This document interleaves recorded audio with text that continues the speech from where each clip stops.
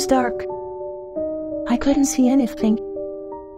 And I got scared because I didn't remember where I was.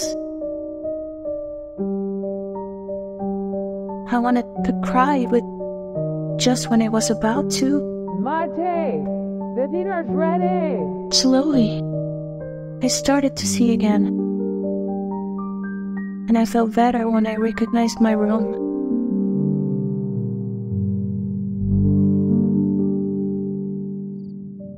I remembered what Dad said once. How the darkness goes away when your eyes get used to the night. I went to the kitchen.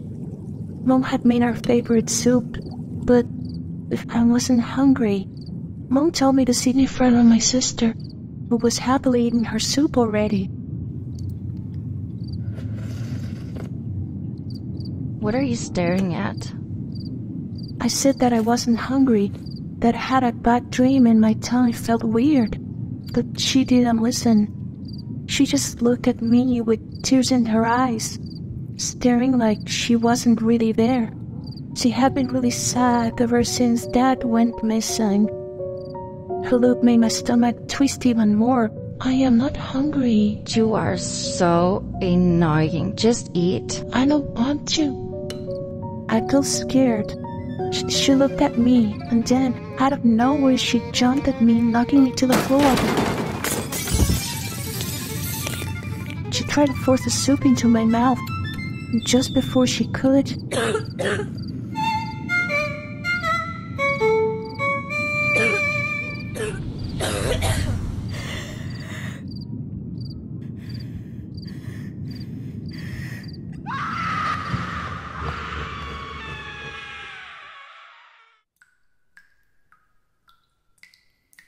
Marty, don't forget to eat your soup. We're playing hide and seek. 9. You are in the bedroom. I tried to hide but couldn't find a good place. 8. 7. Finally, I got back to the kitchen, hoping my sister would help me, but she wasn't moving. Mom, something's wrong with Lily. 6. I didn't understand anything. I wanted to help my sister, but first I had to escape. 4. I ran to the exit door, but it was closed. 3. I thought about jumping out of the window. 2. I went to my room and reached the lock of the window to open it. 1. Gotcha. Just before the darkness closed in, I saw something. This horrible figure behind Mom. Had scales and smelled bad.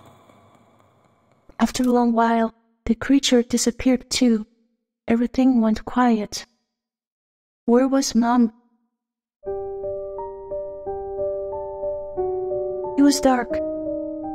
I couldn't see anything. And I got scared because I didn't remember where I was.